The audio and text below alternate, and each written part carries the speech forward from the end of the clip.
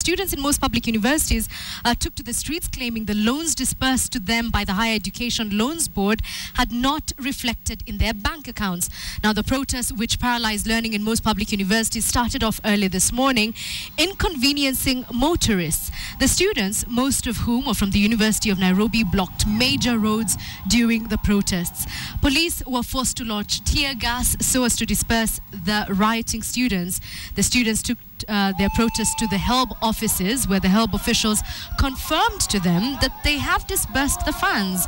The students also demanded that the loans be increased to between 60,000 and 100,000 shillings per student.